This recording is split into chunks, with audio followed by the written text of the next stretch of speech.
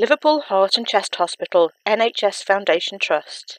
Hello, my name is Amanda. This information is for patients having radiofrequency ablation of atrial fibrillation, AF, a treatment to correct an abnormal heart rhythm. Liverpool Heart and Chest Hospital NHS Foundation, Thomas Drive, Liverpool, Merseyside, L14 3PE. Telephone 0151 228 1616. www.lhch.nhs.uk. This leaflet has been written to provide information about treatment to correct an abnormal heart rhythm called atrial fibrillation. Radiofrequency ablation of atrial fibrillation. We hope it answers some of the questions or concerns you may have about the medical procedure.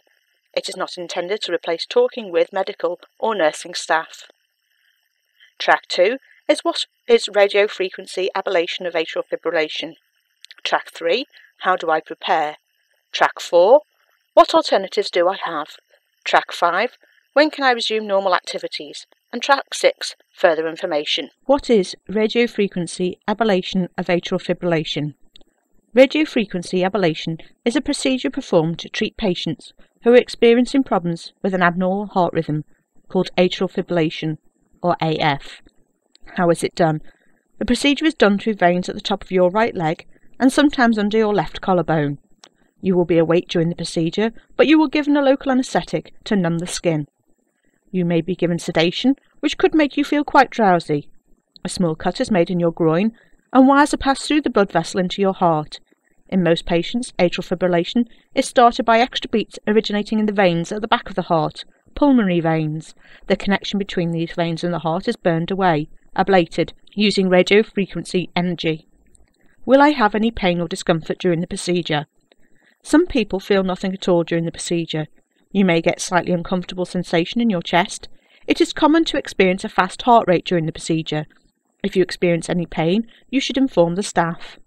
Patients in atrial fibrillation at the time of the procedure may need an electric shock to the heart to restore normal rhythm. This would be done under heavy sedation. How long does the procedure take? It usually takes about 3 hours, although it can be longer. How do I prepare for the procedure? You may be asked to attend a pre-admission clinic prior to the procedure. You will have various tests and meet with a nurse practitioner who will talk you about the procedure and answer any questions. Before you come into the hospital for the procedure, it is helpful if you shave your right groin, the crease at the top of your leg.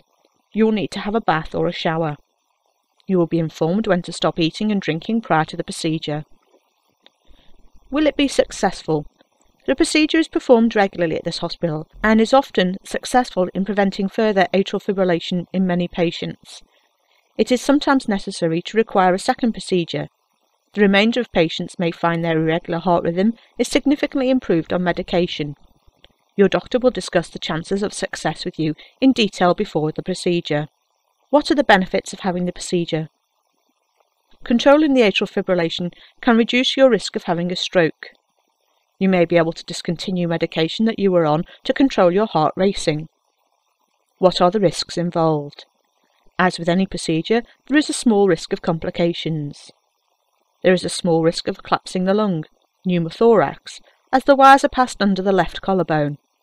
If this happens, you may require a tube inserting into your chest to reinflate the lung. There is a small risk of bleeding around the heart, cardiac tamponade, during the procedure, which could require treatment. There is a small risk of clots forming during the procedure, which could lead to a stroke. Drugs to thin the blood are used to help minimise the risk of this happening. Burning, ablating, near to the pulmonary veins can cause them to narrow. If this happens, you may get shortness of breath or a cough. Any risks involved with the procedure will be discussed with you in more detail before you sign a consent form. What alternatives do I have? Having no treatment is sometimes an option for many people with AF. Drugs called antiarrhythmias and beta blockers can be very effective at reducing heart rate and irregular heart rhythms. Cardioversion, electric shock to the chest wall, can be successful in treating AF. Pacemakers are often recommended for people with slow heart rates and sometimes for fast heart rates or irregular heart rhythms. Your doctor would be happy to discuss any alternative treatments if they are applicable to you. What can I expect after the procedure? Following the procedure, you'll be taken back to the ward. You will need to rest on the bed for a few hours with your leg flat. You will be able to eat and drink unless you require further tests. The nurse looking after you will check your pulse, blood pressure, and observe the puncture site at regular intervals. When can I resume normal activities? You may be able to go home the day after the procedure. You will not be able to drive for 2 days.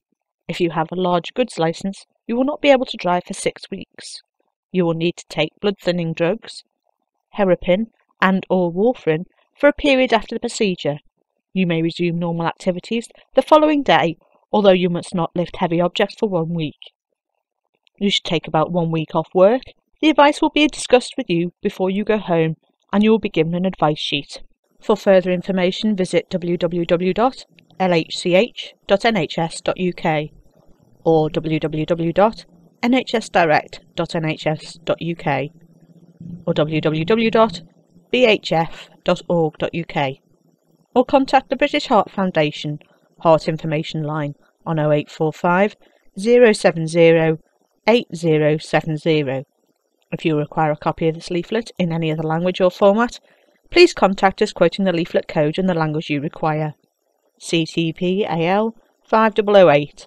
Publication date January 2008. Review January 2012. Copyright the Liverpool Heart and Chest Hospital NHS Foundation Trust.